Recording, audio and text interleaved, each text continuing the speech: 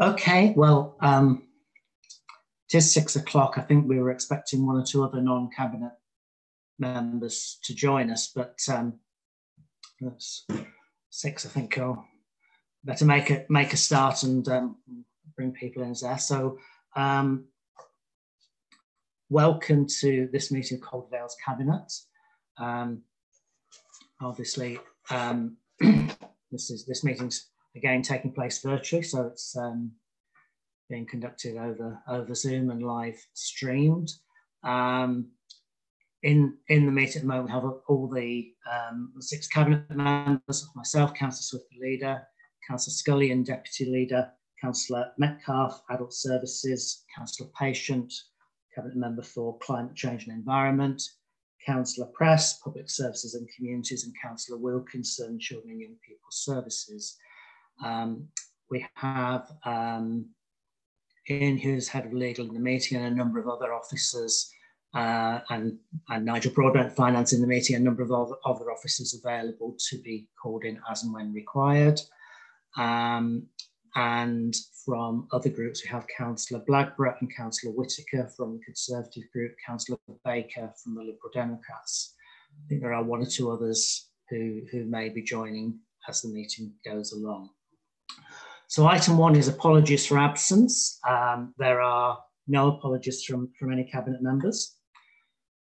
Item 2 is to remind members to declare any interest they may have in items on the agenda, either now or as they arrive. Nobody's notified me of any in advance. Item 3 deals with admission to the public. There's one item on the agenda which will be taken with the press and public excluded. That means the live stream to YouTube will be turned off at that point. That's item 12. That's because it deals with finance and business affairs. The full reason is set out on the agenda paper. I'll just ask colleagues to agree that the press and public are excluded for that item. Can you see, please? Thank you. Item 4 is the minutes of the meeting of Cabinet, which was held on the 21st of May. These were circulated separately, and can I ask colleagues whether there are any problems with those? Are we happy then to agree those as a true and correct record? Thank you, that's agreed. Item 5 is question time. I'm aware of one question from a member of the public that's been submitted in advance. I wonder if I could ask Ian Hughes, head of legal, to read that out, please.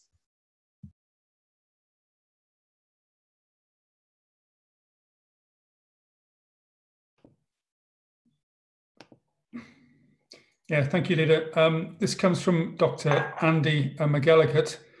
He says, as the UK enters a severe and prolonged recession, will the Council downgrade its economic growth forecasts to a realistic level, thereby allowing fewer greenfield sites to be allocated for housing and or employment in the emerging local plan? Thank you. Councillor Scullion, could I ask you to comment on that? Thank you, Leader.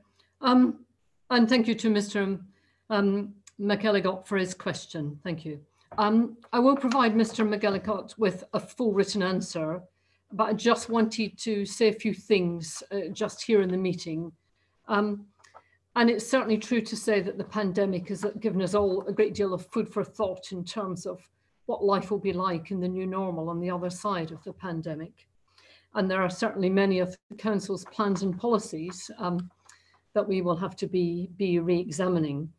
But I just wanted to say something very immediate in terms of the initial thoughts that are prompted in relation to his question. And I will indeed give him a full and detailed response in due course. The first thing to say, and this is news pretty much hot off the press, I think it was yesterday it came in, that we have heard from the planning inspector that the second part of the Council's local plan examination is likely to go ahead this year, later this year, but it's not entirely clear what form that examination will take, whether it will be in person, where people can attend the meeting, whether it will be virtual, like this Zoom meeting we're having at the moment, or whether it will be some sort of hybrid form of the two. That remains to be determined by the inspector. That examination, we understand, will interrogate the balance of economic growth and housing need. And I do expect the inspector to be very full and rigorous in her examination of exactly those questions that Mr. McGilligot raises. I think, ahead of my written answer, I want to also just offer a couple of initial observations. Although it's very early to be thinking about some of the issues, I actually think there's something particular for Calderdale and the quality of life and the outdoor environment that we have in Calderdale. I think a number of people are thinking about the question of living in cities without access to green space and you know, canals and rivers and water, and actually the quality of life that the people who are living near that kind of countryside actually have. So I do expect a borough like Calderdale to become more popular in many ways. I think we will see more housing demand of people wanting to come in to Calderdale. It's a very desirable place to live. And I think we've all discovered that during lockdown. I think the second thing to mention is that some of you will remember that in our draft plan, one of the things that we emphasised and put in the revision of the plan was more mixed use spaces where people could live and work. And I think certainly that was very prescient in terms of what the future is going to look like for us, that more people will be working at home and more people will wish to have space to work at home and live above the shop, as it were, in the future. So I think it raises a number of questions, things like broadband and our digital infrastructure. But I will provide Mr. McGillicott with a more detailed written response. Thank you for your question. Thank you. So we will follow that up with a written response. So as far as I know, that was the only question submitted by a member of the public. And then I've had notice of a question from Councillor Baker. So Councillor Baker. Thank you, Chair. Yeah, this is a question that was emailed through to me from Jim McNeil. And he's asked me to ask Cabinet this evening about the roadworks on Elland Road, Amy Top and Rastrick Bridge. And he wonders if residents of Elland and Brighouse could be given some likely idea of completion time, and also what alternative arrangements are in place for the duration of the works. So I think again, Jane, Councillor Scullion, that's one for you. Thank you, Leader. I'm afraid this is a bit of a long answer, and I will follow it up in writing, but I just wanted to give the resident, Councillor Baker, and others actually who have raised this issue, some of the detail, because it is a difficult time, and I really sympathise with residents, but many of the problems that we're facing around these roads are actually related to flooding. And we didn't expect that flooding, and we didn't expect the pandemic, and there's a perfect storm in some ways of things that we have to deal with at the moment. Let me just deal with the issues, particularly in and around Brighouse, which is a particular pinch point. You will know that Park and Elland Road is closed due to a landslip, and that was caused by the flooding. And we've been doing ground investigations. First of all, we had to check that the land was no longer moving. There was no longer a landslip. We had to wait for it to stabilise. We had to do investigations. And we're now starting on the remediation. And that's going to be sheet piles to hold the hillside back. There's a concrete float for the road. There's some really quite technical things that's going to cost certainly in the region of millions rather than less than that. And we expect that road not to open until early spring 2021.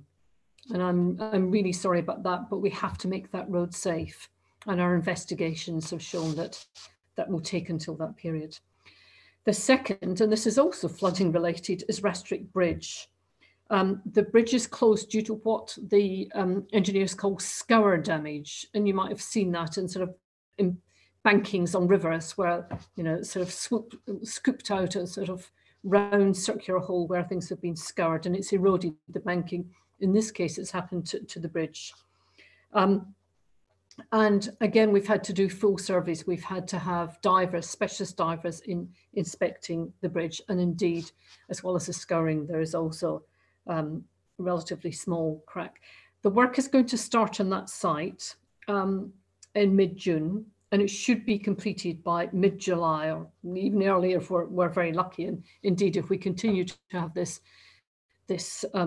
weather and river levels remain low. I've agreed that the work can start as soon as possible. I've asked the engineers to expedite this because I know how important that bridge is. And indeed, people are experiencing traffic issues around Rastrick Bridge. We are looking at whether there should be some temporary parking restrictions or some temporary TROs in terms of working at the impact on residents and indeed on people wanting to use that. And then I come to the third part. I did promise, Leader, I'm sorry, this is a long answer, but I thought it was important because it does affect a lot of people in the borough.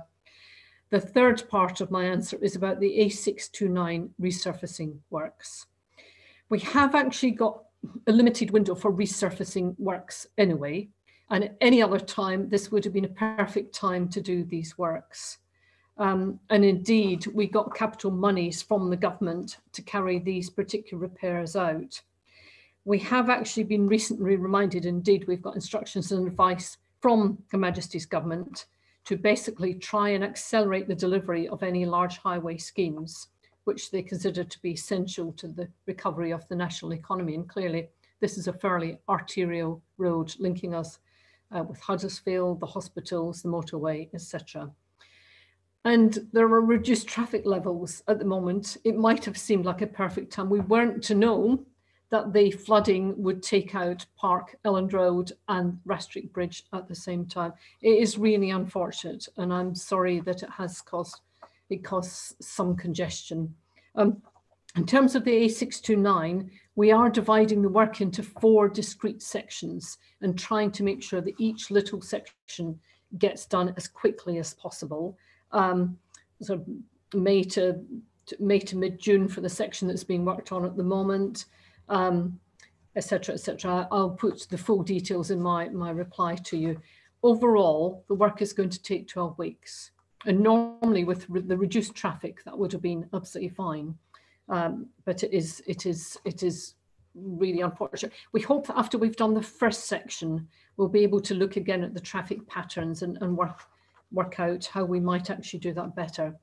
I must finish, Leader, by just mentioning we do have one other problem that we're working on, and that's about the M62. The Highways Agency, who do the signing on the M62, have warned people that the A629 is closed for works or is delaying people journeys because of the works and advising people to seek a different junction. We think that that's also causing problems. People then go on to Brighouse and hit the pinch points there. And we're trying with the Highways Agency to get that changed insofar as they can. I'll stop there, but Councillor Baker, I'm sorry I can't give your resident more reassurance in relation to that. But I will write this in a full response to you. Thank you. Thanks very much. I suspect that's an answer that might be of wider interest to a number of councillors on this call and beyond as well. Obviously, it does have quite a wide impact. But thank you for that detailed explanation. Councillor Whitaker, did you want to ask a question under general questions? I got you down for an item later on, but I'm just seeing you in the chat, so we do have some spare time if you want to come in. Sorry, Chair, I wasn't sure whether to ask my question under this item or the next one. So it's yeah, if it's more suitable under the next one, under the COVID item, I'm happy to wait for that. Okay, that's fine. That was just the indication I had from Councillor Lee, so that's fine. Okay, so that covers the question time. So we'll go on to the COVID item, which is agenda item 6. This is the update on on the council's 10-point plan and the actions that's been taken. as members and colleagues will appreciate, we've had to deal with some extraordinary changes and challenges over the last 2 months, both in terms of the potential health and public health threats, but also the the impact of that in terms of what it's required on the council, on our partners. Really has been unprecedented in terms of the complexity and the effect on every individual. As people will know, to put this into context, the dealing with the virus, of course, most of all, is about avoiding a major public health, dealing with a major public health threat.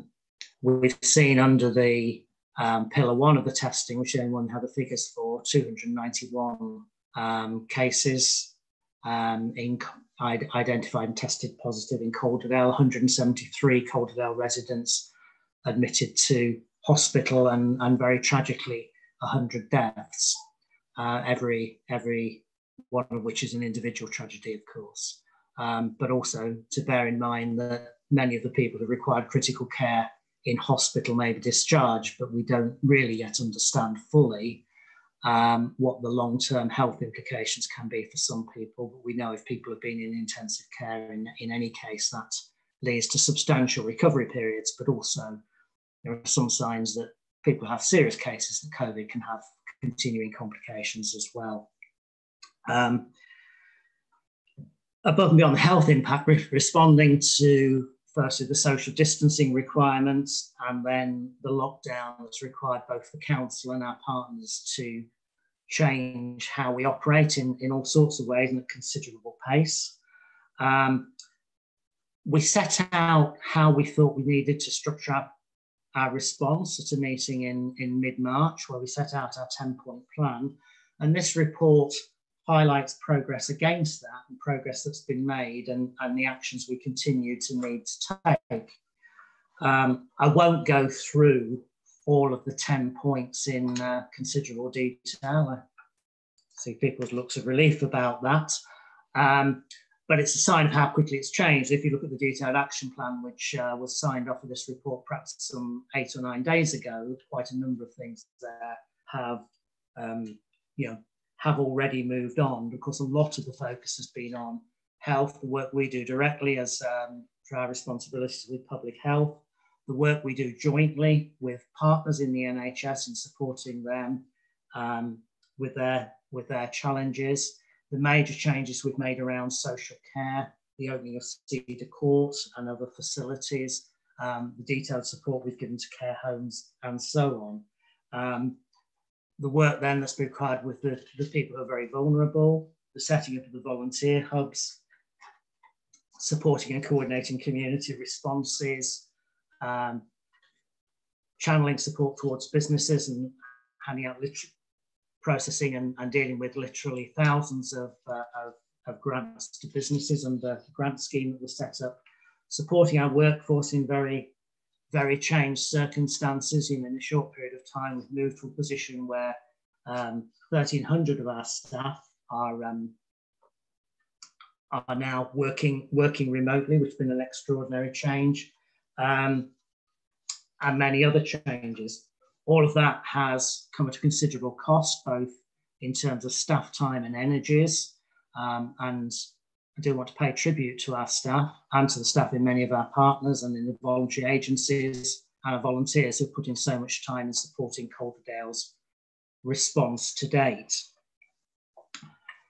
The report also starts to look at the next stage of recovery and change as the rules around lockdown change, and we start to look at the impact on businesses and wider society and the changes that are needed. An appendix to the report includes an early version of the West Yorkshire Resilience Forum's recovery strategy, reset and rebuild strategy, which sets out some of the actions that need to be taken to the broad headings of things like safe transport, safe communities, safe workspaces, safe public spaces, and safe education. Again, there's a lot of detail in the report, which I won't repeat here.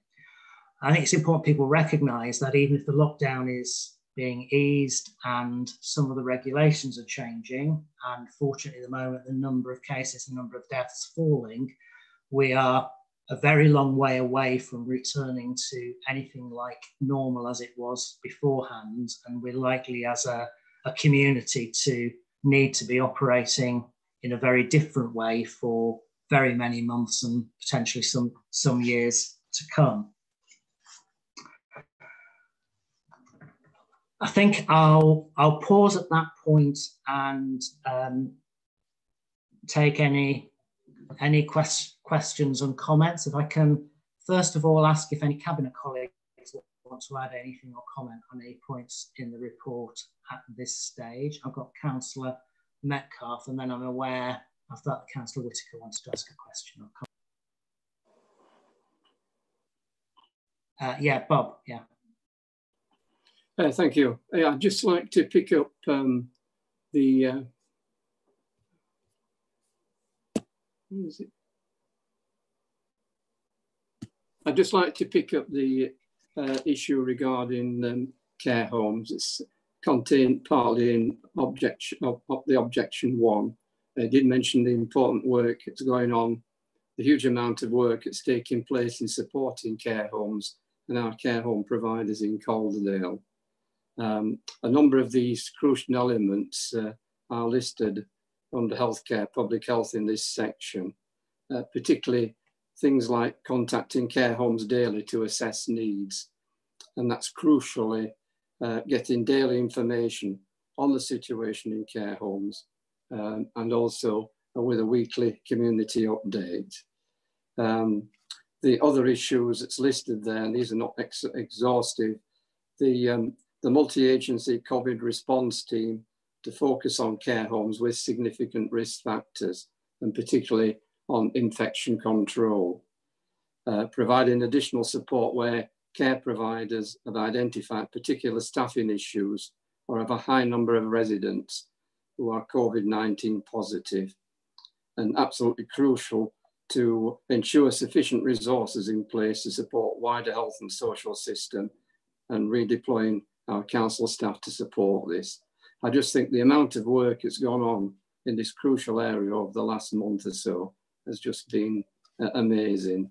And it's really all the dedication to all our staff throughout Calderdale, particularly in adult social care and other areas, for the work they've now carried out in this crucial area of working hand in hand, working together with care homes and with our care home providers as well. I think it's been really important, that, and it's been, I think, really acknowledged how well received that work has been.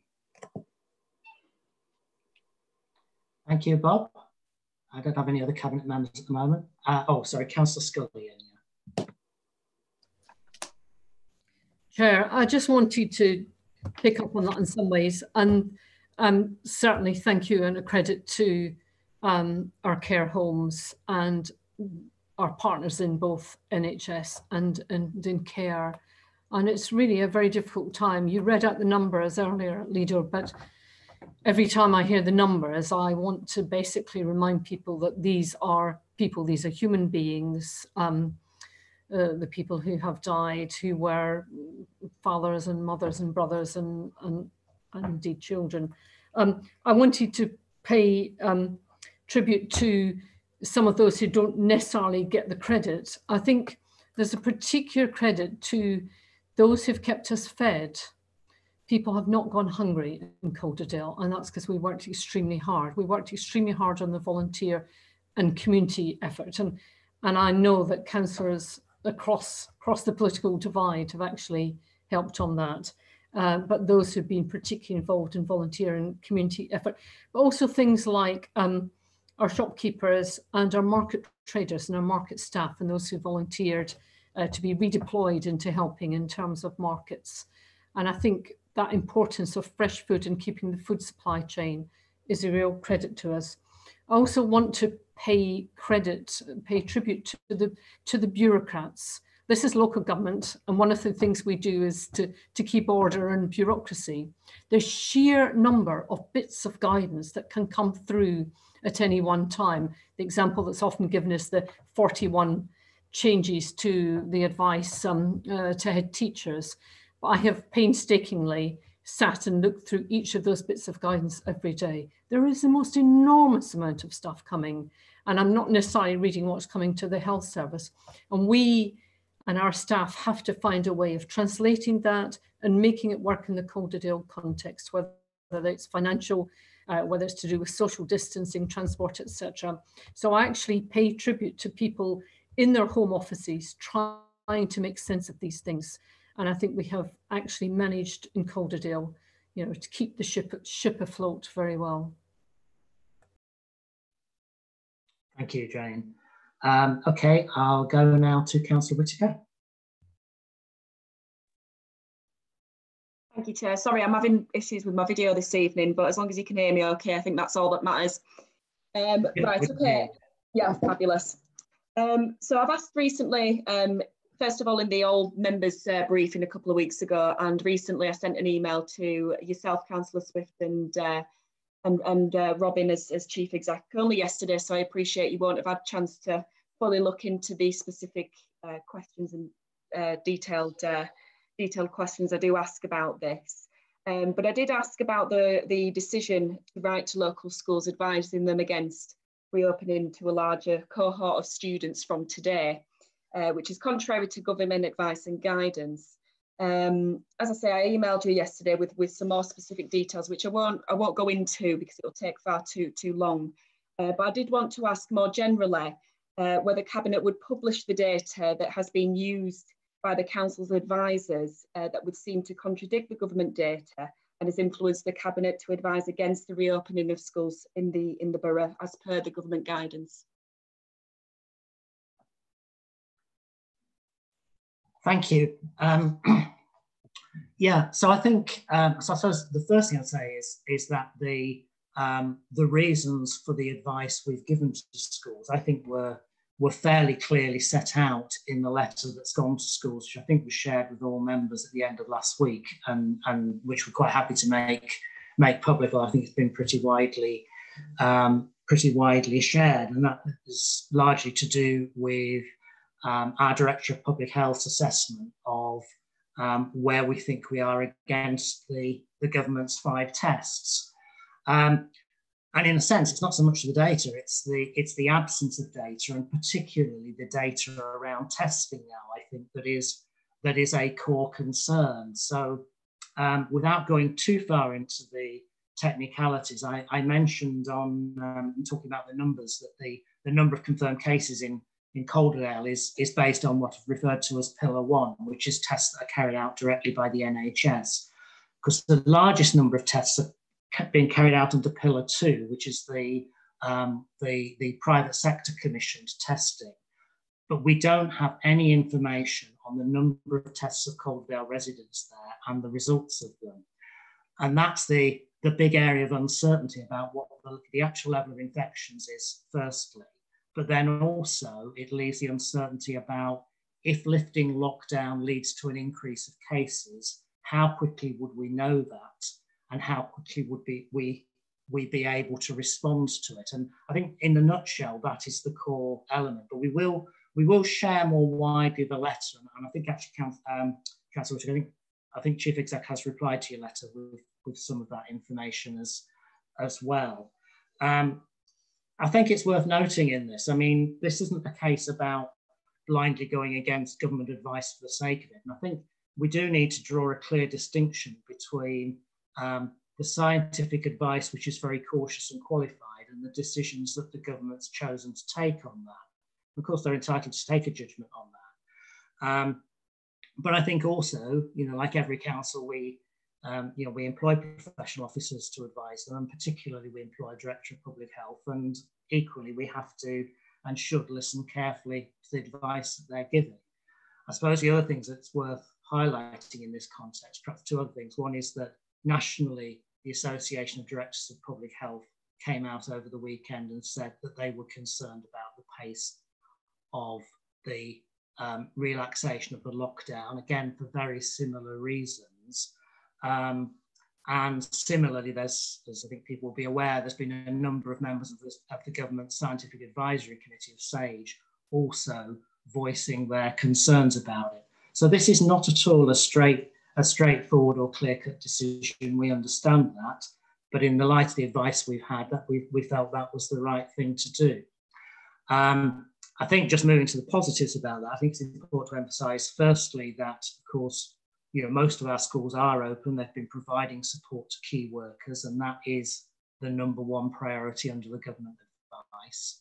And of course, many of them are continuing to look at what they would need to do to take in a larger number of the children at the point when we all agree that that's the appropriate thing to do. And of course, we'll be looking carefully over the next couple of days, I think, both at what the experience in other areas is, but also we're being told that as a result of the test, trace and isolate system, we should start to get more local data, and hopefully that will get to a position where we can have more confidence about the advice in the next stages. I don't know if there are any further points. Anybody? Yeah, Councillor Wilkinson. Thank you, Leader. I think you've covered most of the things that I was going to say, really, but I think you've nailed it really with pointing out that the issue is not so much what data have we used, but the absence of data in a lot of cases, really. So we don't have that Pillar 2 data that the leaders referred to, which actually makes up probably the majority of the testing that's actually happened in Calderdale. So I don't think anybody can really definitively say that we definitely have a low infection rate. We also, we don't have a regional figure on what the R rate is anymore either. The government stopped providing that. So we didn't have the figure for Calderdale, but until relatively recently, we at least had a figure for the region. And when that was last published, we were actually the worst affected region in the country, which is obviously a cause for concern. We do know that the Chief Scientific Officer has said that R is likely to be very close to 1 in some areas. And we also know that SAGE has said that any scenario where children would go back to school would lead to an increase in R. So obviously, if there's some areas that are very close to 1, and we know that any return of pupils is going to push that R rate up, then that's obviously very concerning. And again, coming back to the lack of data, the SAGE paper that was published didn't include the scenario that the government's actually gone with. So we don't have an actual opinion from SAGE on what the impact of that scenario that is being implemented would be. And then, yeah, just finally, as the leaders pointed out, that that there is a mix of opinion on this. The Association of Public Health has come out saying June the 1st is too early. We've had 4 members of SAGE this weekend express concerns about the lockdown being eased too early. The Royal College of Nursing, the Independent SAGE Group, the British Medical Association. So it's not just a case of some militant left-wing unions that are coming out and opposing the government for the sake of it on this. There is a real mix of opinion. There's no black and white scientific consensus. So we've just had to really be cautious on this and just do what we think is right for us here in Calderdale. Thank you. Thanks, Adam. Yeah, it always causes a wry laugh in the Labour group whenever anybody accuses me of being a militant left winger, but there you go. I think just want to move on to sort of, a couple of the kind of positives and priorities going forward, really. I mean, didn't touch on it within the 10-point plan, but it just came up with a couple of those answers that, one of the big announcements last week was around the test, tracing and isolating, and do very much welcome that governments recognise that local government has an absolutely critical role to play in this, and that will be developing over the next month with the development of a local outbreak plan as part of that. And I do very much hope as part of that does mean we get the detailed data we need about what's happening within Calderdale. I think that will give a great deal more confidence for all of the steps forward we want to take. I think it's probably also worth saying, with the various announcements about different changing measures and things. You know, I do think people are probably getting a little confused about what the kind of core advice is, and it probably is just worth saying that it seems to us there's probably 3 or 4 absolutely key things for people. The first one is right back to the basics from before the lockdown, which is that hand washing and good respiratory hygiene are absolutely fundamental still to preventing the spread of the disease, and to protecting both ourselves and others. The second is that social distancing is still really important and still the best way, particularly inside or in confined spaces, of reducing transmission. And then the 2 key things is we really, really need people to take on board the core principles about the test and trace and isolate. This will only work if, as soon as people feel they have symptoms, that they self-isolate and apply to get a test. And if you're contacted by the contact tracers, however hard it is, and told you've been in close contact, that you must follow the advice and again, must self-isolate. And those are the things that will actually make the difference to keeping the incidence of the virus low in the community and enable other activities to go on and go ahead. So I hope you forgive me for adding those at the end, but I do feel that those are, you know, the really critical messages that we all need to try and get across to people. So thank you for those. I think that covers most items on that item. The recommendation is to approve the process and recognise the importance of the continuing work around these 10 priorities. Can I just check with Cabinet colleagues that we're happy to agree that? We are, so thank you very much. I'll move us on then to item 7, which is implementation of recommendations from the Youth Service scrutiny. And Councillor Wilkinson. Thank you, Leader. So yeah, there's 3 things really that have driven the proposal set out in this report, which I'll go through if that's okay. So firstly, as part of the robust budget challenge process that's been ongoing since May last year, the Youth Service was identified as an area that would make up part of the savings target for the CYP Directorate. And this was mentioned in the revenue monitor that went to Cabinet and was agreed in January of this year. But I think more importantly, really, was the scrutiny review of youth services, which members of all party and non were involved in last year, and Cabinet received that paper and accepted its recommendations in December. The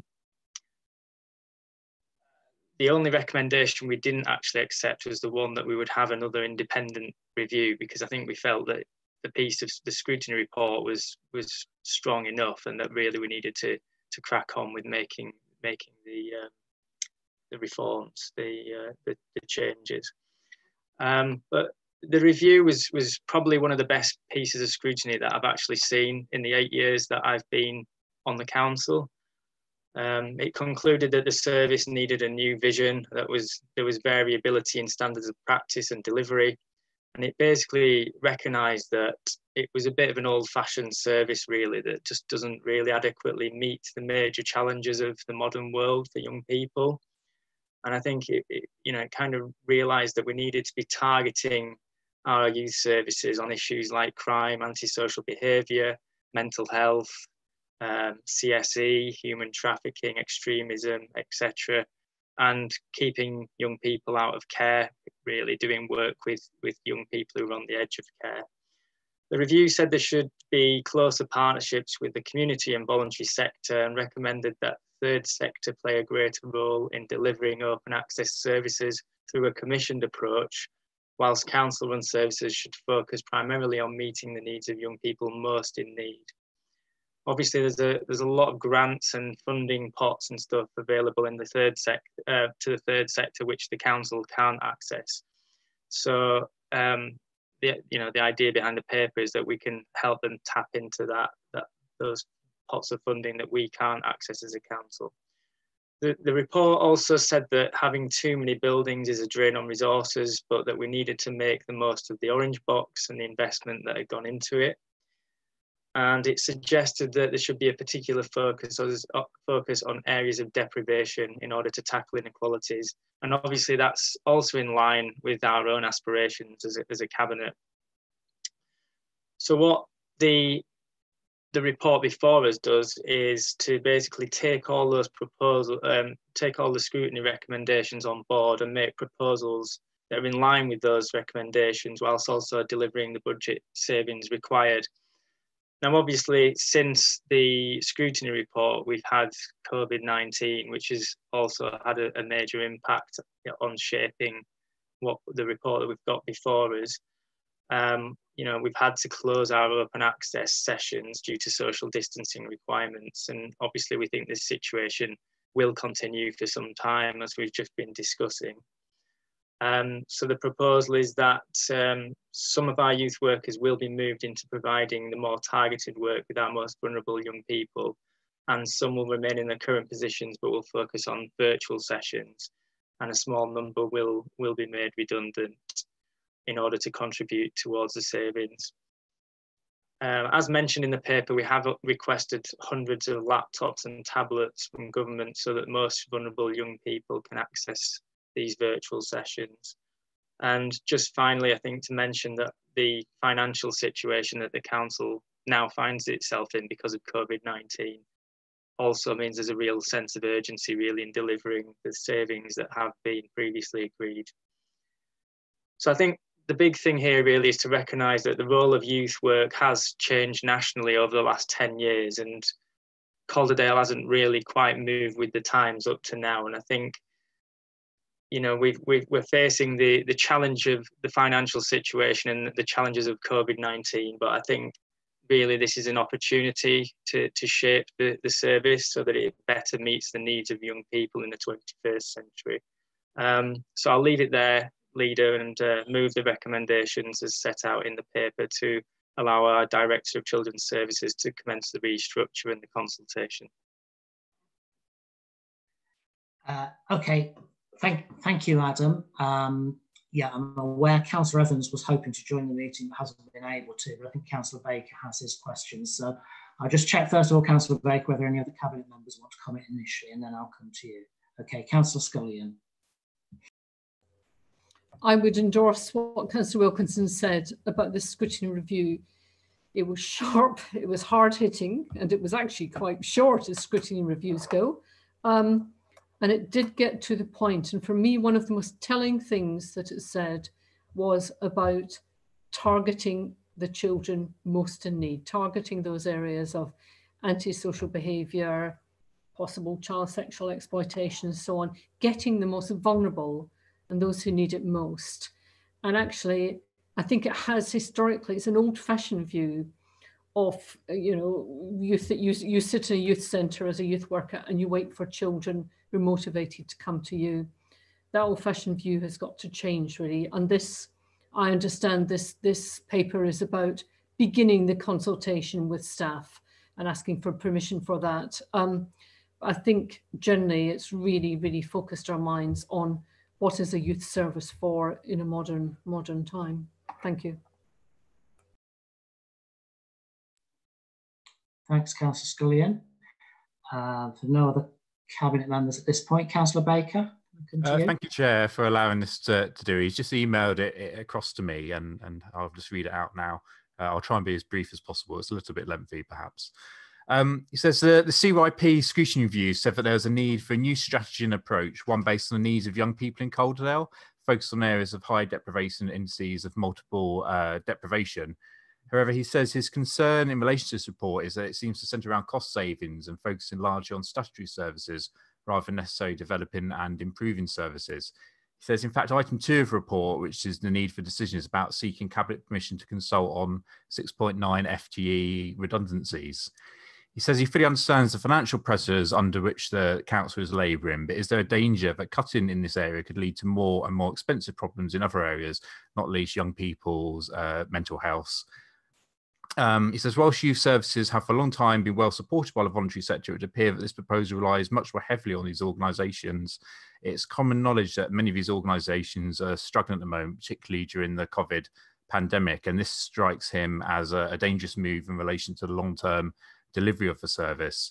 He says, understanding the time of the pandemic, a significant amount of emphasis is also placed on the need to replace open access work by evolving virtual systems, wherever he'd hoped that this does not preclude open access in the longer term. He says the report seeks to measure outcomes through KPIs, but as often the case, these seem to be a little bit vague, and therefore making it difficult to make assessments of the success or failure of the reforms if they're introduced.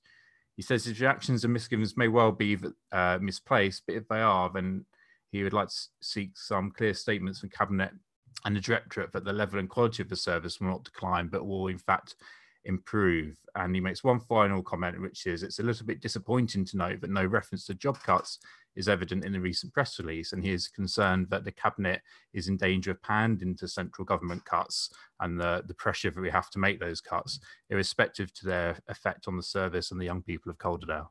Thank you. Thank you. I might comment briefly on one of those, but then, well, a couple of points, and then bring Adam back in. I think as Adam sort of tried to explain in terms of the open access, obviously the focus of the report has shifted a bit because of COVID, but actually to some extent in terms of developing future kind of open access and voluntary sector, I mean, that's both an advantage and a disadvantage. The advantage is it gives a bit more time to actually think and shape it. So I think it's going to always be seen as a two-stage process. This is about restructuring the core team and, yes, delivering the savings. I'll come on to that in a moment. But it gives a bit more time perhaps to think about what the future shape looks like. I do recognise the point about generally the voluntary sector, like everything else, is going to be under pressure post the impact of COVID.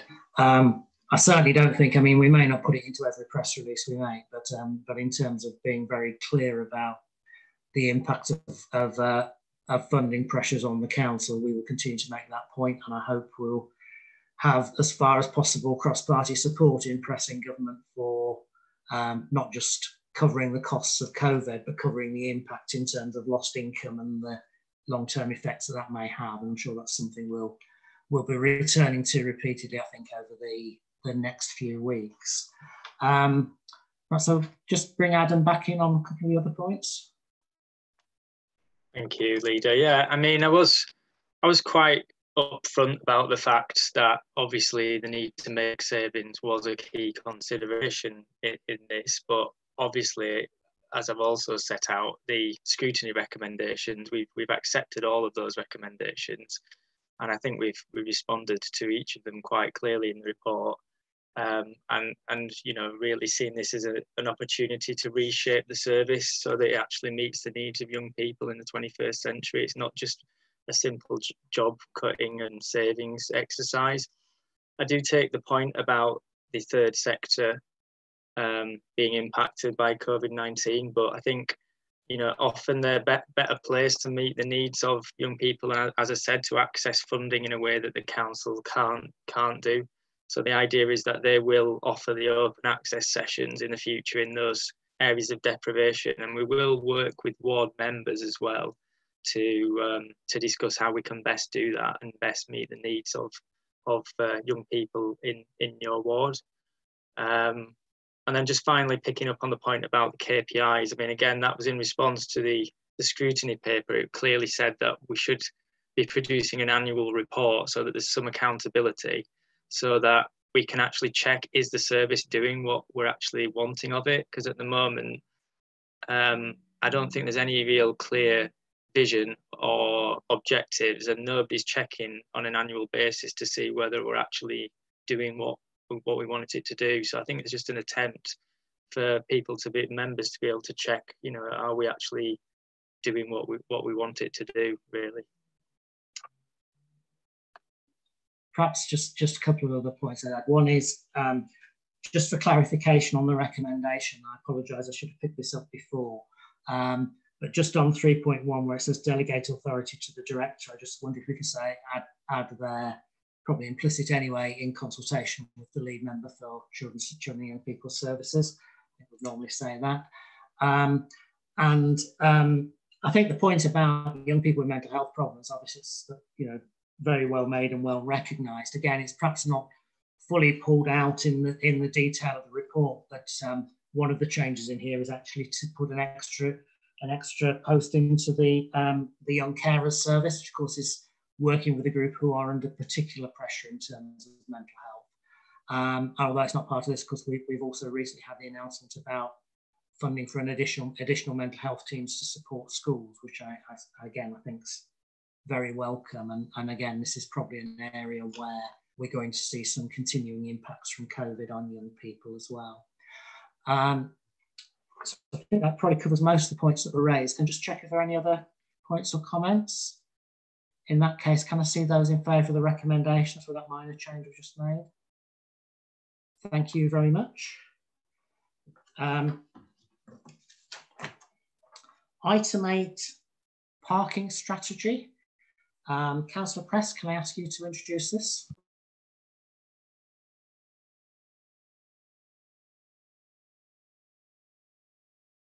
Just unmuting myself. I was expecting somebody else to do that. Yeah, can I say first of all, before going into the thinking and reasoning behind this report, that this is, of course, the review of parking charges is something that happens every 2 years. It's something that we first decided to do on a regular basis in 2016.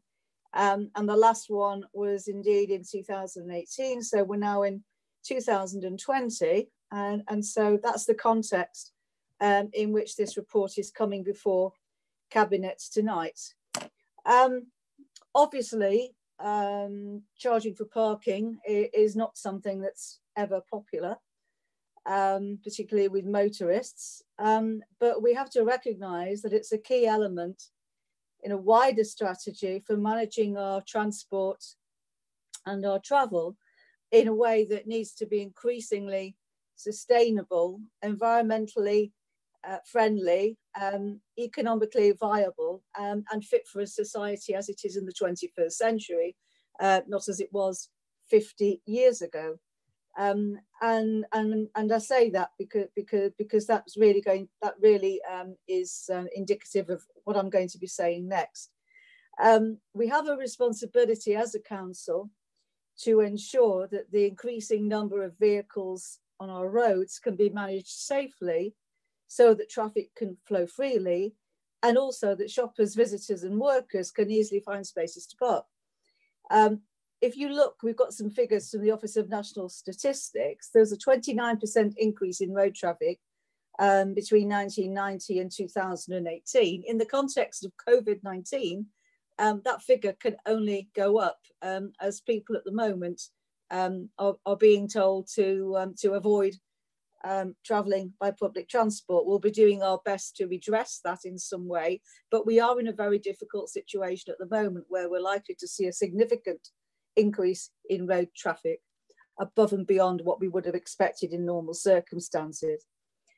It's also our task as a council to support wider objectives around encouraging the use of other forms of transport that are better for individuals' health. And you'll have seen in the press last week that we are taking steps to encourage people to cycle to work, to make it easier for pedestrians, and to benefit the environment generally. In terms of the statistics that we've got on greenhouse gas emissions, those from road transport actually make up around a fifth of the total emissions. It's also widely acknowledged that road transport creates harmful air pollutants. We're all aware of that.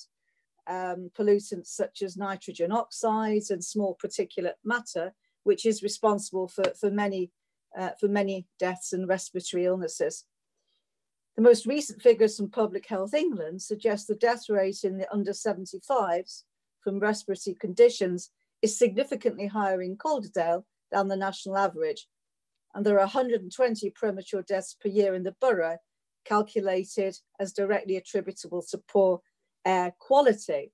So it's within all that context and the important one of working towards a better environment that we're looking at the way we run our parking services, and what we do to make parking in Calderdale as sustainable as it possibly can be. It's not about being anti-car, but we have to be serious, and we have to be seen to be serious about improving air quality, helping people to live longer and healthier lives, and tackling climate change as we promised to do in our declaration of a climate emergency in 2019. The upshot of all these considerations is that we need to manage vehicles and their use much better than we have done in the past, with much more traffic to actually have to cope with. Everybody knows there are physical and mental health benefits to cycling and walking, as well as improvements to air quality and the wider environment. This is reflected in government policy with the recent announcement of a £2 billion fund to support alternative ways to travel. And the council is pursuing a number of specific initiatives for safe transport and safe spaces in response to the COVID-19 pandemic. There's no doubt that people want more choice over how they travel, whether it's to do the family shop, to walk their children to school, cycle for the daily commute, or simply for pleasure. Everybody needs to be able to choose the option which suits them best and know that it is safe, cost-effective, convenient, and reliable. That's why we're working hard to provide viable alternatives for people to consider as part of a sensible, sustainable transport policy, and to capitalise on some of the behaviour changes that the coronavirus crisis has already brought about. The strategic parking policy referred to in the report is therefore an intrinsic part of this more holistic and considered approach to managing travel and transport.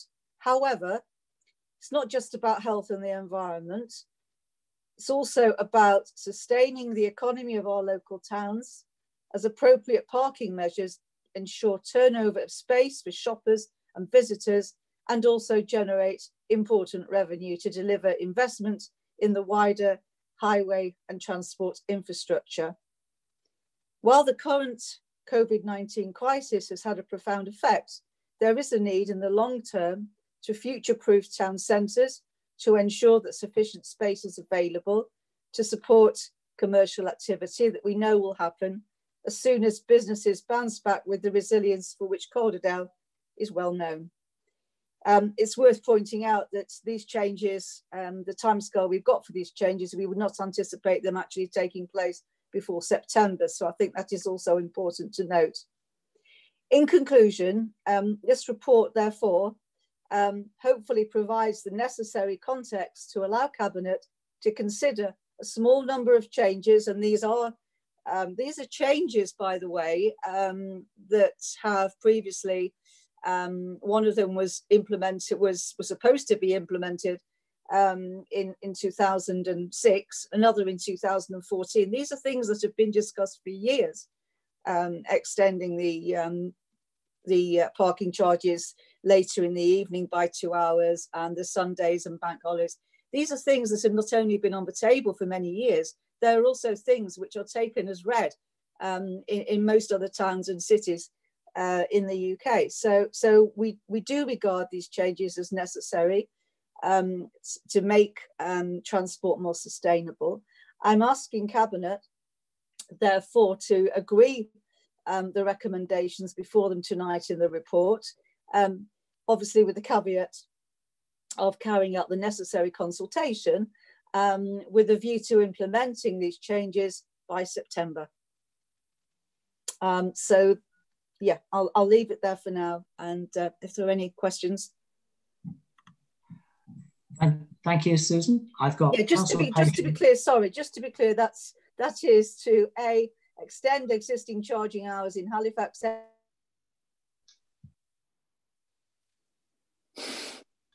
You've just muted yourself, Susan, or somebody has.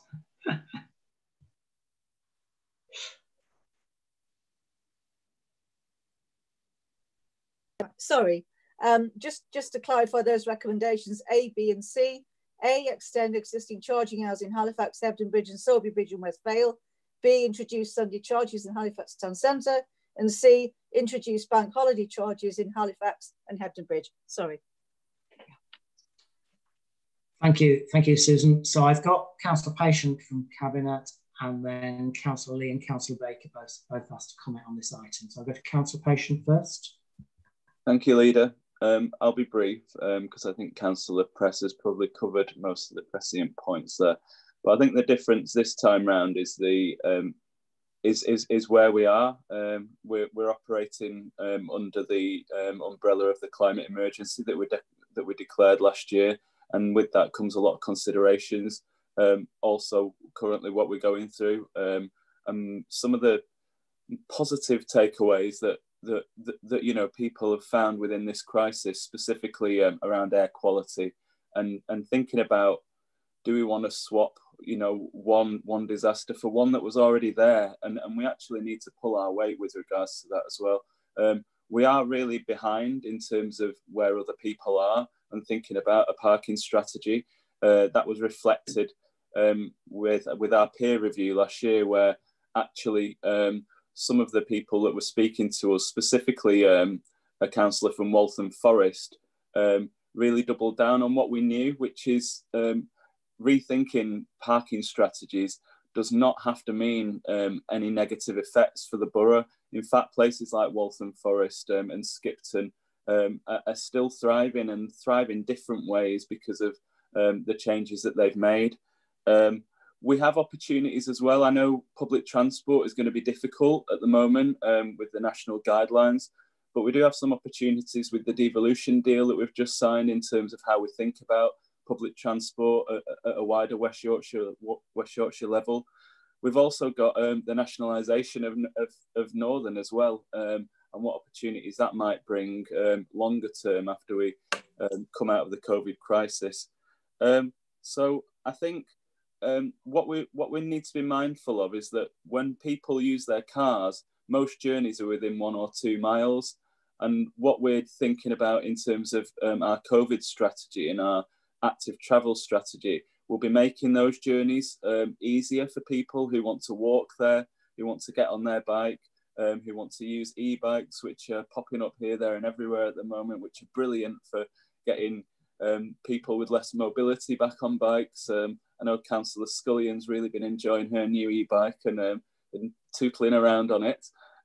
So I don't think this needs to be a negative. The changes aren't happening yet. They're not happening until September. What they will mean for most places are the difference of 40, 50p for an evening trip. And unfortunately, it won't be popular with everyone, but I do believe it's the right thing to do.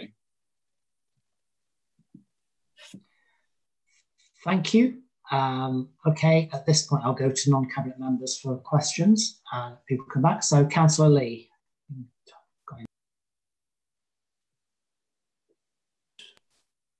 Hello. Yes, thank you. Yes, I don't disagree with the recommendation is that the Cabinet's recommend the necessary consultation here. But I think the second part of it rather assumes the results of the consultation or consultations. But I do agree with the consultations. This is unfortunate timing to think about putting the charges up. I accept many of the arguments that Scott Patient and Councillor Press have expressed. But the high street town centres are in very difficult circumstances right now. And some might argue on this point that this is not what we want to do, is put the cost of parking up when businesses are really struggling. And I say this, but it's not just an opinion. I think a number of the Cabinet members are aware that last year at Place Scrutiny, we talked about this on more than one occasion and had a full room on one of these meetings, because putting up parking charges at any time evokes very strong emotions, as Councillor Patient has just said. So it doesn't suit everyone, but businesses need all the help that we can give them at the present time. So all I would ask that when you accept the recommendation to agree the necessary consultation, to let that consultation determine when the parking tariffs will be introduced, whether it's September or not, let that be decided through consultation, and make that consultation as wide-ranging and as robust as we can, and certainly invite businesses, particularly from Halifax and Hebden Bridge, obviously, to have the say on this. There are always two sides to an argument, and I think that the timing right now is very unfortunate. Thank you, Leader. Thank you, Councillor Lee. I think, and there's a couple of cabinet members want to come back. I think I'll bring Councillor Baker in as well, and then I'll go back to Councillor Wilkinson and Councillor Scully, if that's okay. Councillor Baker. Thank you, Leader. Yeah, I share some of Councillor Lee's concerns around the timing of this. I mean, we know how hardly hit the hospitality trade has been by this pandemic, and around September, you know, hopefully those businesses will be opening back up. And it's quite a different change than just increasing charges by perhaps 10-20p, which might be the better way of doing the 2-year reviews. And then you could make small charges which wouldn't have that much of a noticeable effect, and keep charges in line with inflation. Because I know in past we had the problem where we didn't review charges for years and years, and then suddenly you had a big hike that did actually then have more of an impact on behavior change. So my concern is when you introduce it's not just a price rise, it's introduction of new charges at new times, and those times will be particularly when people are going out for an evening meal. So my concern is really the impact it will have on restaurants in the places where charges will apply.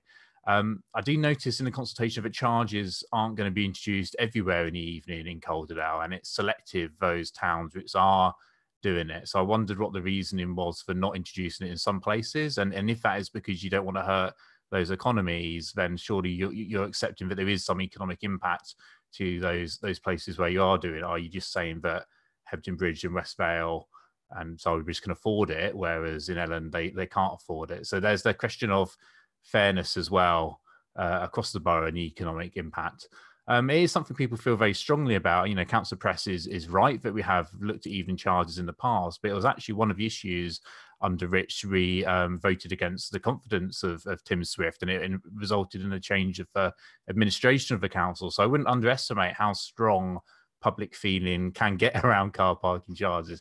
I sometimes joke that if you run the council, you need to keep the bins emptied and keep car parking charges low and council tax low, and you'll stay in administration. So don't underestimate how upset people are by these things. In fact, you know, just from Thursday, I launched an online petition about it. We've already got up to 520 signatures of people who are opposed to these charges.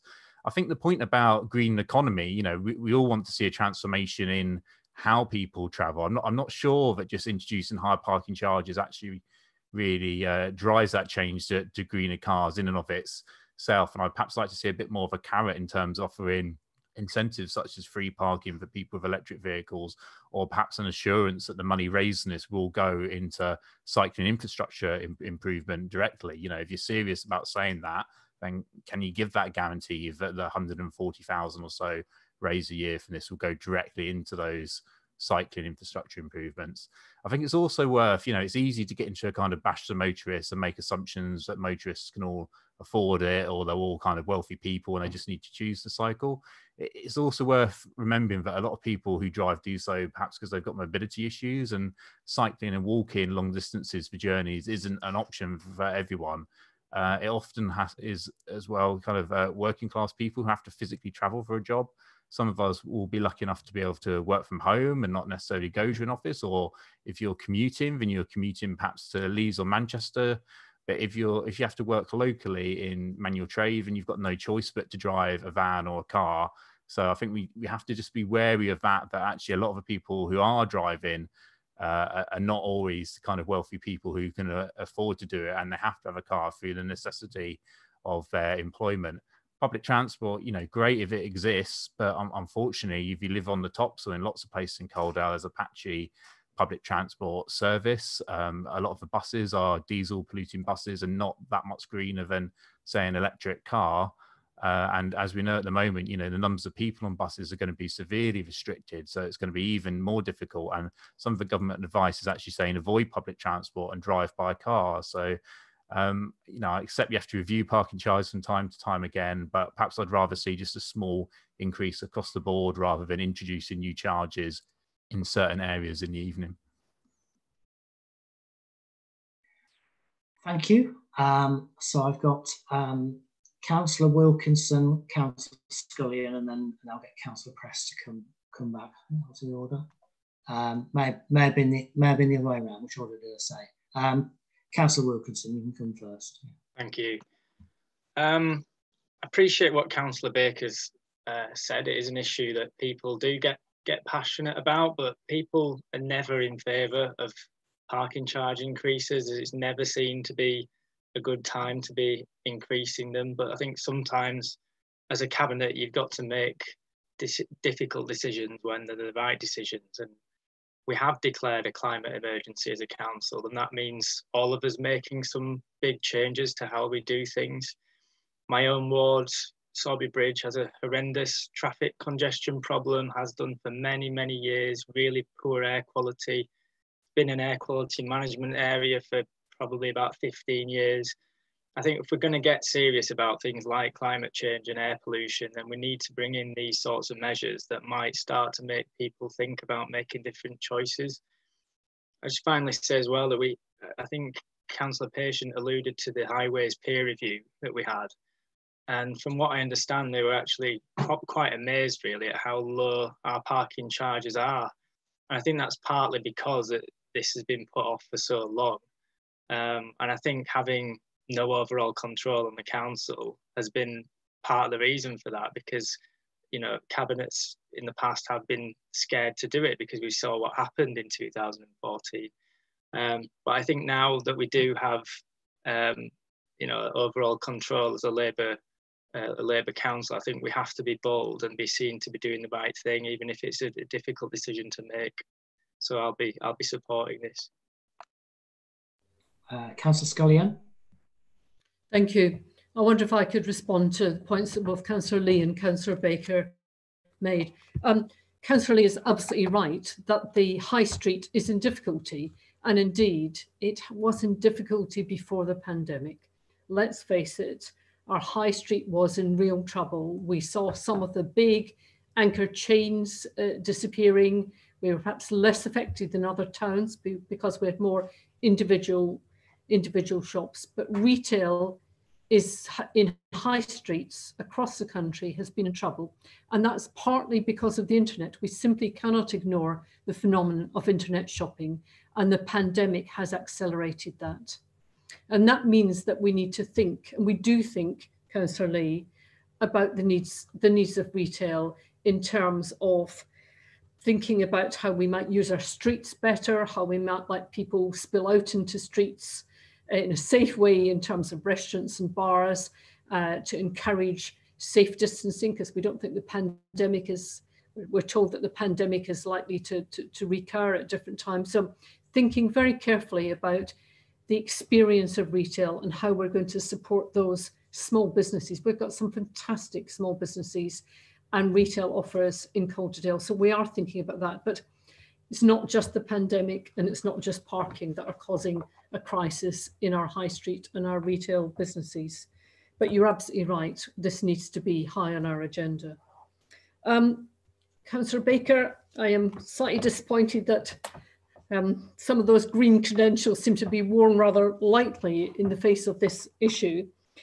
And let me remind Cabinet members and others who might be watching or listening that actually car parking revenue cannot be used for income, in general income. It is used for transport and highways issues. It's dedicated to that. And we spend more, of course, than we get from government and car parking income. And indeed, keeping up the highways in Calderdale is an enormous challenge. And my question back really in some ways to all of us is, if not now, when? We have declared a climate emergency. Is this a meaningless statement which doesn't change any of the decisions that we make. We are very conscious that people use parking in different ways in this borough. You have shop workers who use short-term free spaces all day, clogging up the shoppers, indeed the people with mobility difficulties who want to come in and park for a short time, have turnover near the shops.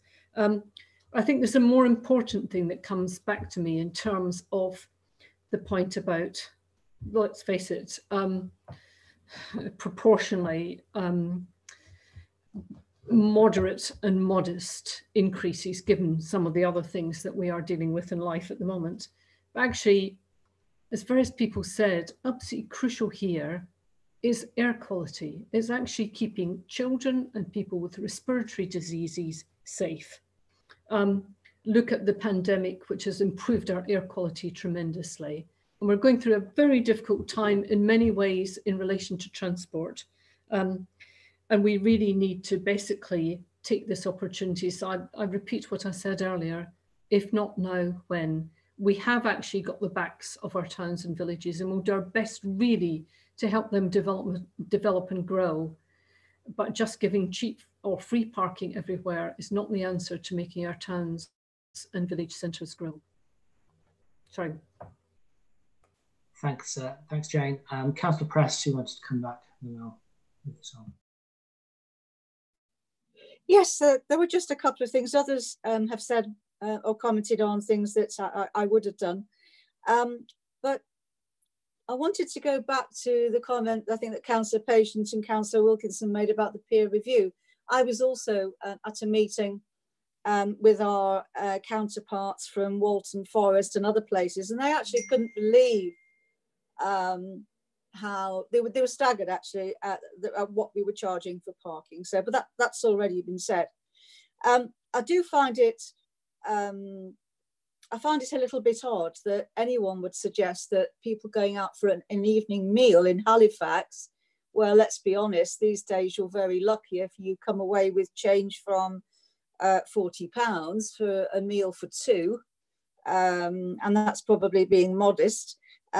Would be deterred by, you know, an extra pennies to have to pay an extra 40p or 50p for parking their car. So I do think that is really not the case. Also, people using public transport, they have to pay increases year on year, every year.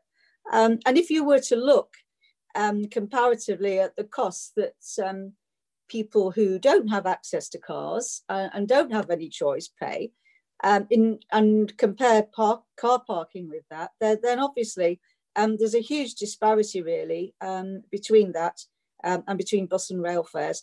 So I'm also very concerned about our working class communities, but our working class communities and perhaps the least well off pay far more in terms of public transport than do people who use cars. So I kind of think that, you know, what we're actually talking about here, as Councillor Scullion said, if not now, when? We were supposed to be doing some of this 2006, some we were about to do, but we withdrew it in 2014. It's now 2020, and we just cannot go on as we have been doing.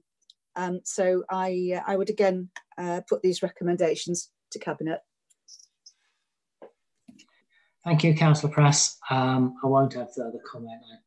I have a feeling this might be an issue we discuss again on more than one occasion.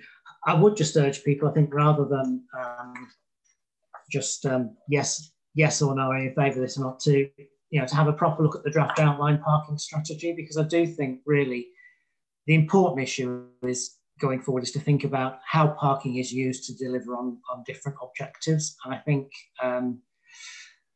on-street parking in particular is going to become scarcer if for a considerable period of time we need to, provide more space for social distancing. I think one of the things the crisis told us is how much of our road space is occupied by parked cars and how much is given over to cars generally and how little to other people, and inevitably we're going to have to look at that again, and we're going to have to think about how we make towns work in a context where parking straight outside the shop is perhaps not the thing that people are always able to do. But it also seems to me that in terms of rethinking the future of town centres, actually also the idea of people dashing into town, popping out of their car into one shop and out again, I'd ask if that's really what we see as building for a sustainable town equally. That towns need to be places where people spend time and do a range of activities. However, that's probably part of a wider debate than this paper. So and Councillor Press has moved and Councillor Patient seconded the recommendations. So can I see all those in favour, please? Thank you. Let me find my agenda. Item 9, charging infrastructure deployment. Councillor Patient, maybe a short. Thank you. Yeah, thank you, Leader. I guess this just highlights the issue of how various papers that do come forward here aren't trying to crack an issue in isolation. A lot of the work that we're doing is in tandem with other bits in terms of our ambition to be carbon neutral by 2038 and all the various landmarks along the way.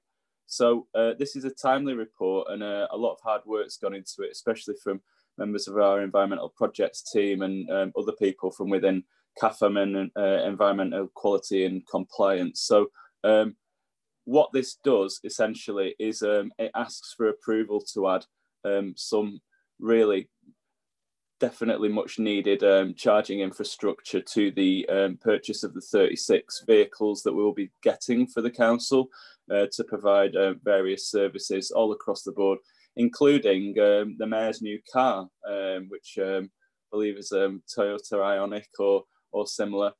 But what this will allow us to do is to cut emissions from 75% per vehicle, and hopefully fill the rest of that 25% up along the way as grid decarbonisation happens.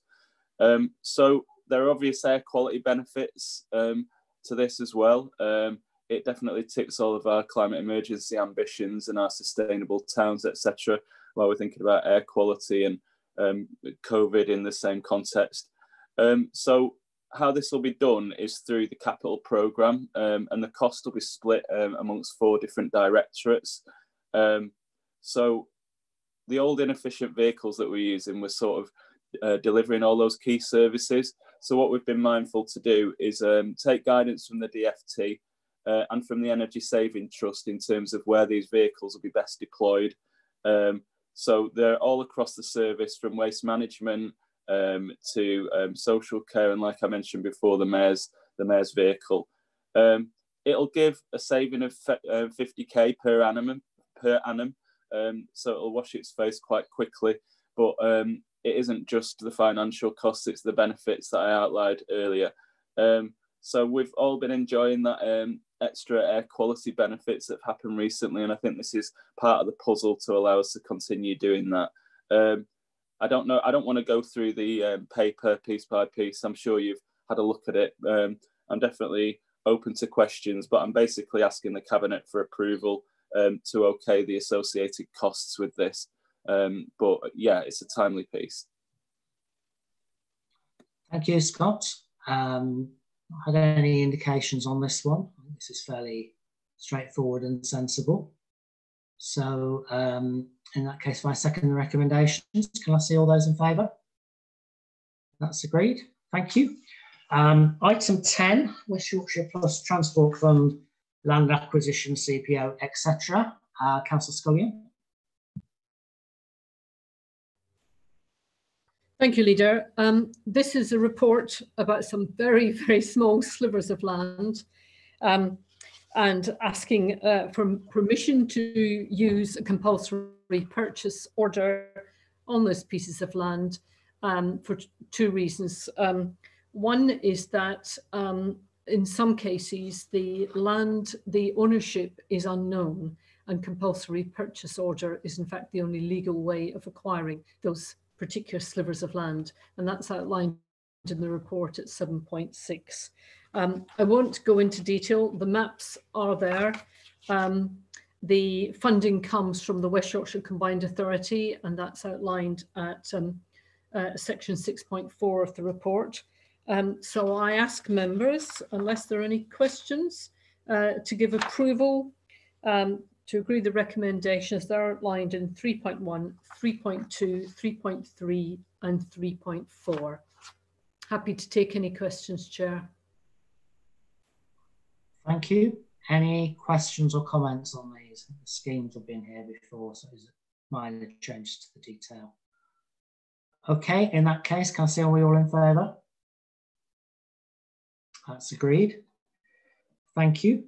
Item 11, final accounts revenue outturn. This is you again, Councillor Scullion. Thank you, Leader. This is the point in the year when we bring the revenue outturn position. And I wanted to say just a few words of introduction about this just at this point in the year, and a few caveats about going forward. And then I'll come on to the full recommendations as section 3. The report covers last year, the last financial year, municipal year, 2019-2020, and it shows our position at 31st March this year. And it summarises how each of the directorates have managed the service delivery within their budgets and the reasons for any major variances. It also, in this report, it shows you the levels of balances and reserves used during the year, and I'll come back to that, and that are able to carry forward or not into future years. And you will remember the previous revenue outturn reports which I brought to this cabinet in terms of the particular difficulty of managing the budget in year. And at year end, directorates overspent, as I was flagging up throughout the year, by nearly £4.2 million. And that is actually, I know it doesn't sound like it, but it is actually an improvement of 600,000 compared to the previous monitor, which was reported to you. And that is the in-year actions taken by directors. And indeed, somebody earlier in the meeting, one of the other cabinet members mentioned the challenge meetings that we've been having and working away at each of those to bring those budgets back into line. The majority of overspends, of course, were in children's and adults' social care. We've been reporting increased demand, increased complexity of care, and increased costs in terms of the market of what it costs for us to provide some very specialist care for some very vulnerable individuals who are in the care of the local authority. And we're not alone in that. It's a national picture of those authorities that have got responsibility for social services for children and adults. We have, of course, tried within the year to meet directorate overspendings with underspends on corporate budgets and additional funding that we brought in. And we've also brought in just over 1.3 million to balance that figure coming from the minimum reserve provision in line with the Cabinet's agreed strategy in relation to that. But the picture, I said I'd come back to the question of balances and reserves. Excluding those set aside for schools, which is separate, the council's reserves have reduced by just 375,000 this last year to 30.2 million. However, it does hide the true scale of the reserves that we did use to support the budget during 1920. Some councils nationally have taken a borrowing your way out of a financial challenge. We have not. We have used our reserves, and I think we have used our reserves carefully and wisely, but it's not a position that can continue. And the year-end figure, just in the year-end, if you think the year-end was 31st of March, there is a small amount of COVID-related government funding in that year-end figure, which I think perhaps distorts what otherwise would have been the amount.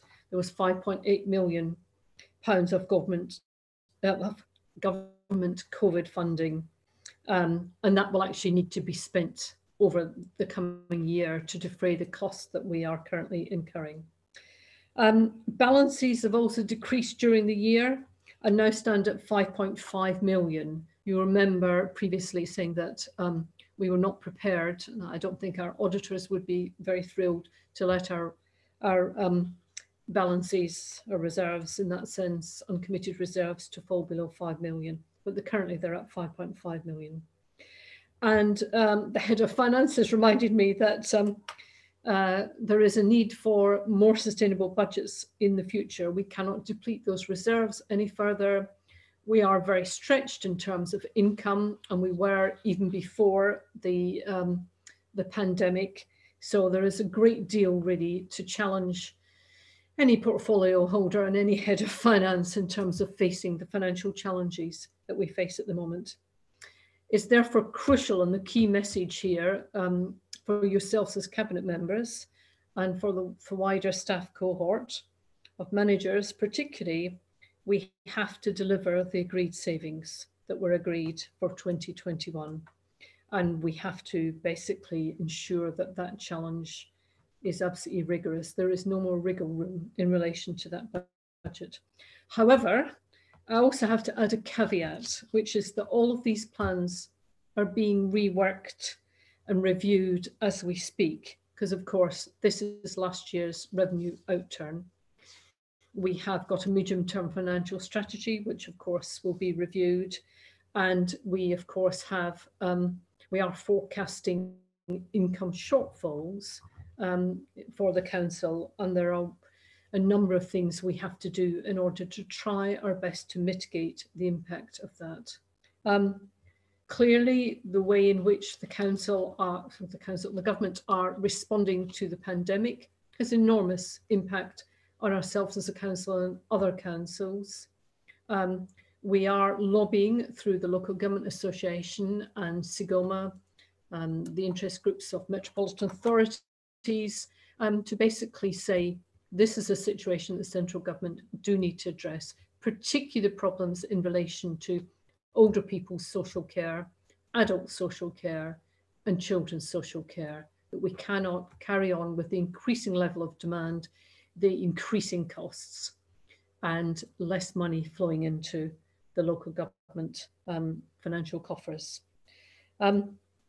This report will, of course, go to the Audit Committee later in the year. And I want to now refer you to the recommendations, which are at 3.1 to 3.4 in the report.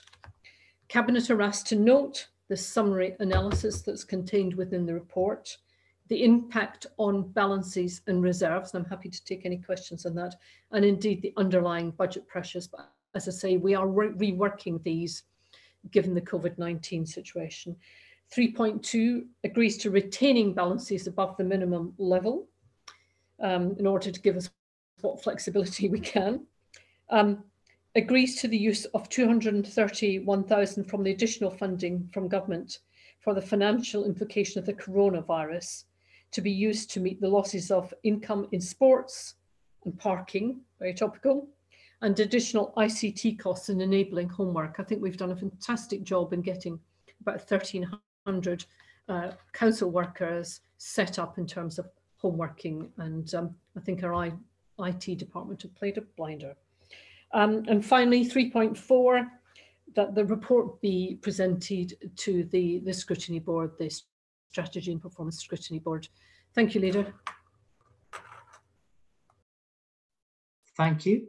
That's pretty thorough. Are there any questions or comments on this report? No, not seeing any at the moment. I think you've probably answered most people's questions on that one, Councillor Scullion. Obviously, it is quite a challenging position, but also a complex one now with the many unknowns about the position going forward. But hopefully, this gives people some clarity about the underlying pressures that were there beforehand.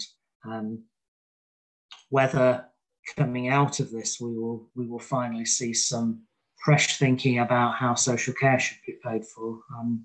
I'm not sure. It's certainly an issue that has a very high salience. I think many people in health have particularly recognised that some of the challenges they face in dealing with COVID are the results of those underlying pressures in social care, and are very supportive of moves to put pressure on to try and get solutions, but there's a long way to go with that. Jane, do you want to come back?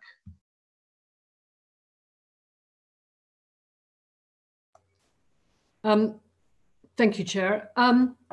I do realise that it's not specifically referenced in the report, but in terms of looking forward, just for the sake of completeness, it is worth saying that the government are minded to grant a devolution deal to the West Yorkshire councils. And one of the known unknowns at the moment is what the actual consequences of that might be financially for Calderdale Council. So I'm sure we'll be dealing with this at future meetings, but I just wanted to say that's another part of the picture going forward in terms of managing our financial responsibilities. Thank you. Yeah, thank you. Okay, so James moved the recommendations, which I'll second. Can I see all those in favour? Thank you. So that concludes the public part of the meeting. We have one item to take below the line. So under Kirsty, can I ask you to confirm when the live streaming's been